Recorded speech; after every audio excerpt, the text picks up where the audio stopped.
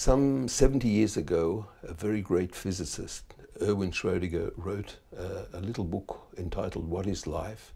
And it is remarkable that that simple question, the answer to that simple question, is still eluding us some 70 years later, despite the enormous developments that there have been in molecular biology in the time since he wrote that book. The problem is that we're still lacking a theory of life. And because we're lacking that theory of life, central issues about life are ones that we can't still yet deal with. We don't know how life emerged. We don't know how one would go about making life. The characteristics of living things are remarkable. My granddaughter, when she was just 3, understood very well the distinction between a toy dog and a real dog. She loved toy dogs, but she was scared of real dogs because she knew they had a mind of their own and they were a little bit unpredictable.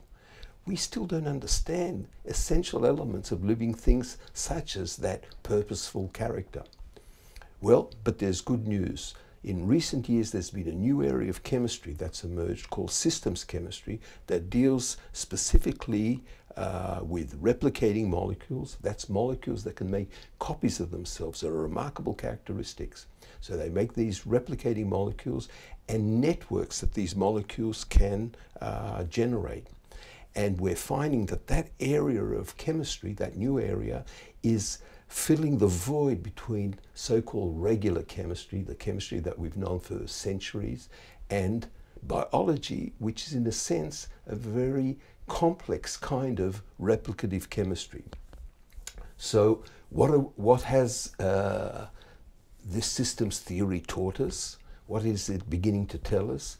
That Darwinian theory is really a limited theory in that it only focuses on the evolution of biological systems, but there is an underlying, more general theory of evolution that encompasses living things and actually stretches out through to the inanimate world, the world of non-living things. So we have here a theory of evolution that incorporates both living and non-living, and that's the link that can connect inanimate matter with life.